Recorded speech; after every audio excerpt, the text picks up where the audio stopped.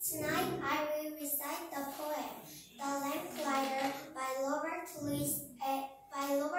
L. Stevens. My tea is nearly ready and the sun has left the sky. It's time to take the window to see Riri going by. For every night at tea time before you take your seats, with lantern and with ladder he comes posting off the street. Now Tom would be a driver and Maria go to sea, and my papa's a banker as rich as he can be.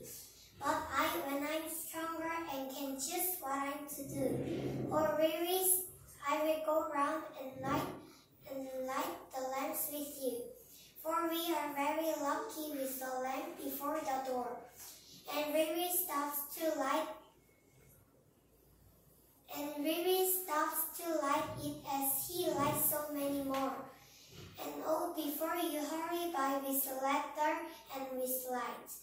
Oh, Riri, see the little child and not to him tonight. Thank you for listening to my poem.